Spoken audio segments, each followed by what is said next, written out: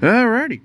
And with all that said and done, the Minnesota Vikings 2023 season is officially in the books. And holy moly, what a season it was.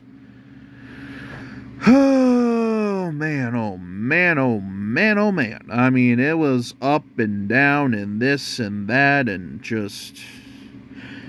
Like I say, the Vikings have endured some painful seasons and just some overall bad seasons, all things said and done, but whew, this one was a doozy to say the least. And, yeah, I mean, really, what is there else to say? You know, it's just like, injuries, turnovers were really the bugaboo of this team this year. And, all I can say is this is going to be a very, very interesting off-season for Kwesi, KOC, Brian Flores, Justin Jefferson, Kirk Cousins. I mean, there's a few names here that are very intriguing and very,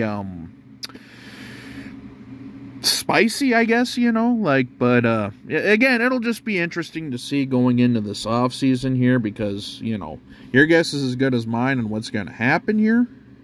But, and I'll kind of give more my thoughts and opinions on what we should do going into this off-season.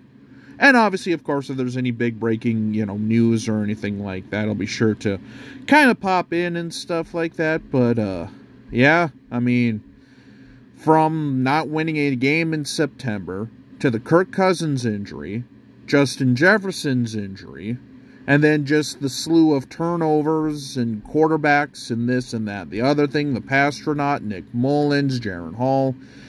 Yeah. The draft is going to be very interesting and free agency is going to be very interesting because there are a few key pieces, mainly quarterback and, well, quarterback.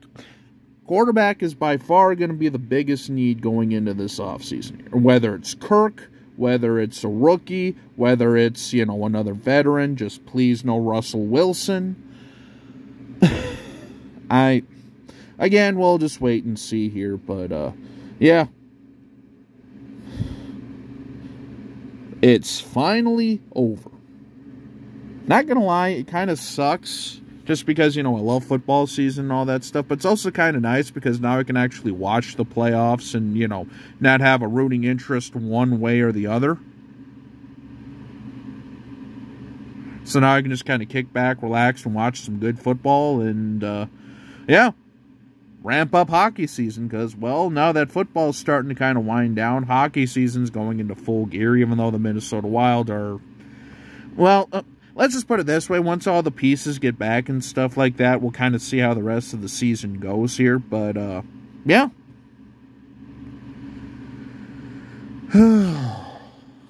What could have been, man? What could have been?